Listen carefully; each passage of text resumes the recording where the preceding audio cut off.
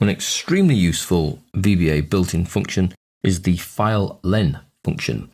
You can see it here in this sample file if you look at module 1, where we've created a sub-procedure to show you the current file size info. There are two variables, myFilePath as string and myFileSize as integer.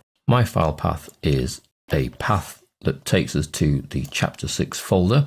Now you will need to edit that, as your file path is highly likely to be different to this one. MyFileSize is then going to work out the file len, so that's your VBA built-in function, using the file path and then concatenating on the file name.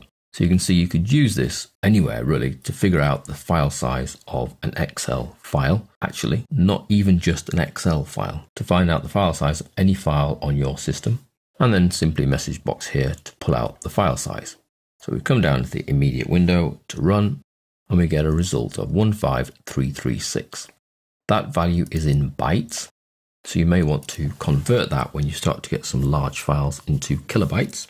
So let's say dim KB val as double, because it won't be an integer value now, and KB val is going to be equal to my file size divided by 1024.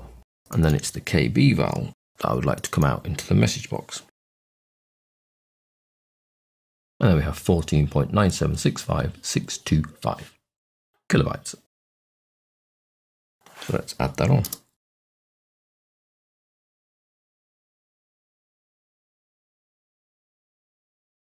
Let's go space and uppercase.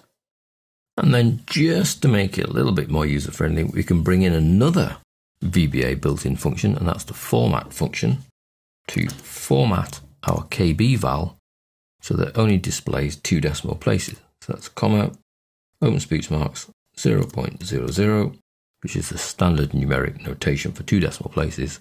Don't forget to close the bracket for the format function, and then return, and we get 14.98 kilobytes.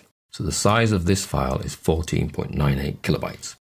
So that's making use of the FILELEN built-in function, format built-in function, to give us the ability to decide, find, and work out current file size